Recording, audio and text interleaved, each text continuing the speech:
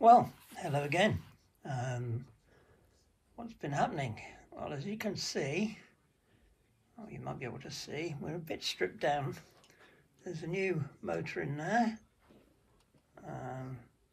and also a new 3-in-1 reduction gearbox. Lots of bits by the side. There's, sorry, I'm getting lots of shadow on that picture. I'll try to bring it down a bit. Yep, there's wires everywhere. There's my crane, somewhat separated from the unit. There's a blooming great hole in the steel plate. And what have I been working on? Well, putting a switch in the transformer box and a nice rotating light on the top. That's the old motor. What else have we got underneath here? Right, what we've got, apart from bits that we can throw away. New wiring harness.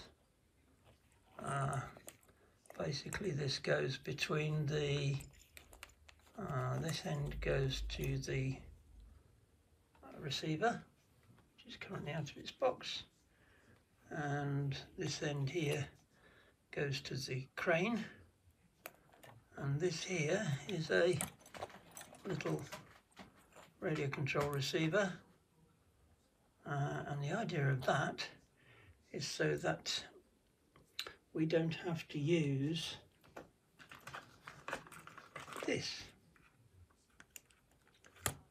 Right, well, as you may know, if you operate a crane, on some models you can operate the crane on the right hand side of your radio control unit, and on some you operate it, if you bought it separately, by using this little tiny hand remote control, which is a bit of a pain because you have to try and push buttons with your fingernails and hold them down.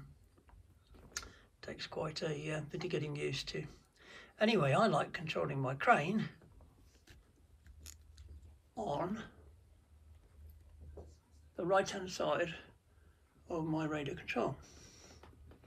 But I've now bought this beast, and it is also operated either by that little remote control, or you can operate it on the right hand side of your main RC. Well, I thought I want to switch between these two, and I don't want to have to plug and unplug things. So what I've done is I bought a couple of these little units, and they've got a relay on them. And so what I'm going to do is I'm going to wire the crane on the normally open part of the relay. So unless I push a button, it won't operate the crane.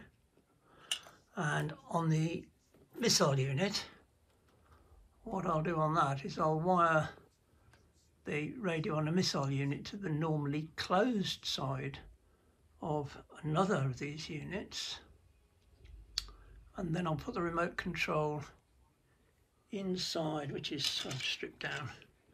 Looks like this. That's the little chip circuit.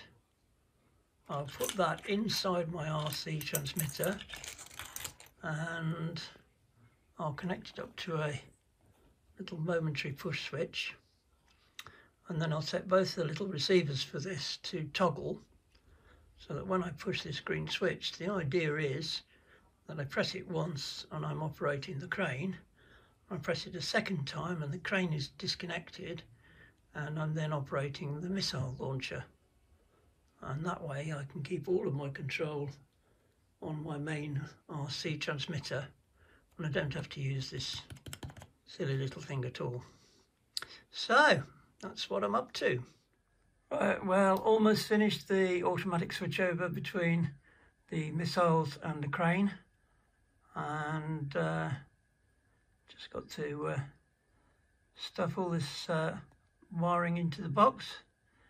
So that's the fibre optic LEDs, and this little wiring loom, and the small receiver which is operated by the push button on my main RC unit, and that does an automatic switch over between the crane and the missiles. So I think I can possibly demonstrate that for you. If I can get everything in the same shot. Oops, there's the button I put onto the little button I put onto the top of my transmitter. The light's showing there on the missile unit and the crane in the distance. So if I press this, we switch to the crane, and if I press it a second time, we switch to the missiles. So crane, missiles, and that basically switches over the whole of the RC, so that the RC, when it's on the crane, will rotate the crane on this lever.